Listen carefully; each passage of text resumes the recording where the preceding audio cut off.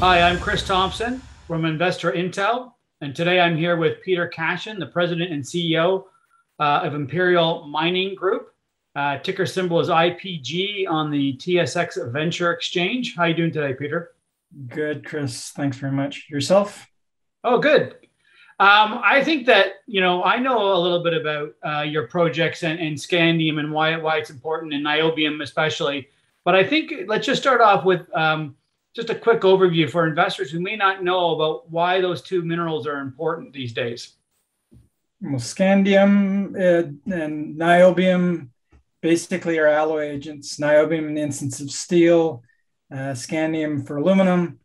It's a strengthener of the strengthening of those materials, makes them corrosion resistant, and makes them better, more applicable materials for certainly for lightening of platforms and manufactured platforms, especially in the automotive and aerospace industry.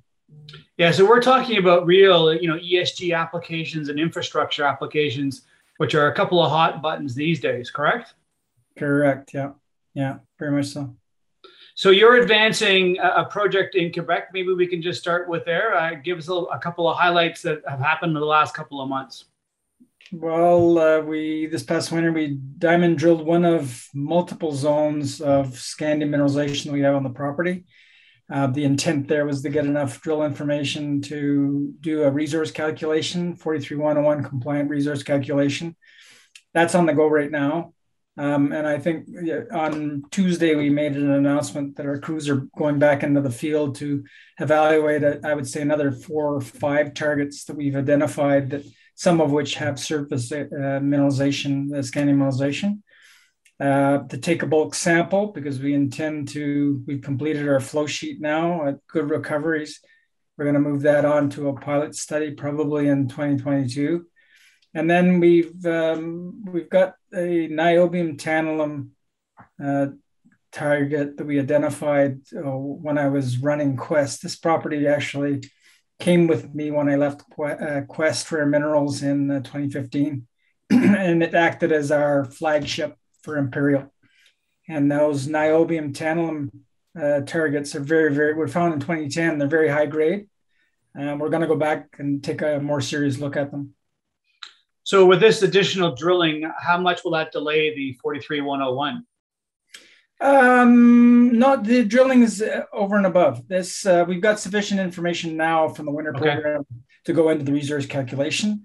It's already in the hands of the engineers. They promised us delivery in August, the end of this month or early September. The additional work that we're doing is to get better definition of alternative targets, just to see what the future of the project looks over and above what we currently have. And you mentioned you've done some met work or some flow sheet work on that, and how is that advancing? Correct. The flow sheet is now completed, certainly up to the hydromet steps. We're producing pregnant leach solution, and we're going to go now into solvent extraction and ion exchange to recover scandium product. So we're in the final stages of the met flow sheet. Yeah, and so to dumb that down for engineers or people who aren't engineers who don't know that, what does that mean from a flow sheet? What is that? That's part of the processing. So can you just, as I say, to dumb it down for the investors? Yeah, it's the multiple steps that are required to take the rock and bring the materials into solution so you can have it in a recoverable form. Right. So in this instance, it's multi-steps. There's a concentration step. The minerals that contain the scandium are magnetic, so you can actually concentrate the material you mine using a magnetic concentrator.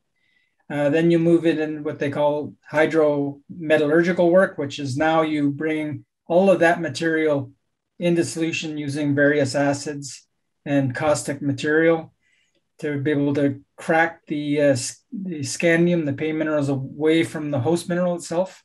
Yep. And then the final steps is solvent extraction or ion exchange, where you've now got your metal of interest in solution, and you're going to want to remove it, extract it out of that solution using different reagents that are very selective and specific to recover scandium.